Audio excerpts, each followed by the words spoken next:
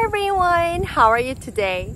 I'm Pastor Unsu and I'm so happy to have this time with y'all. I have a quick question. How many of you like going on new adventures? Raise your hands. Me. Good. So today we are going to talk about Abraham, a man who went on a really big adventures.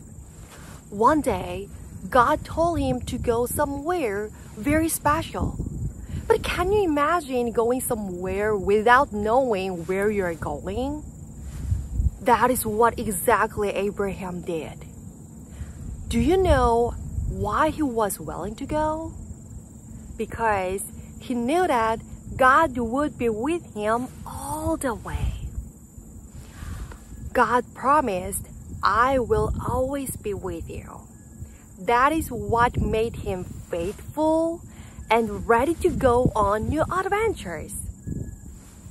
So being faithful means going somewhere God wants us to go.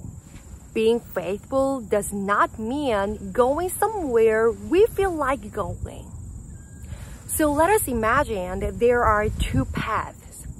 One path has candy, chocolate, and marshmallows. But the other path has no candy, no chocolate, no marshmallows. But it is where God is leading us. Which one would you choose? So being faithful means choosing the path where God wants us to go, trusting that God knows the best path for us.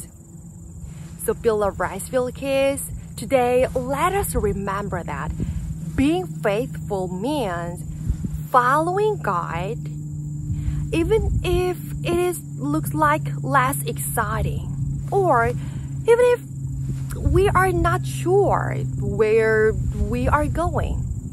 But remember, God is always with you.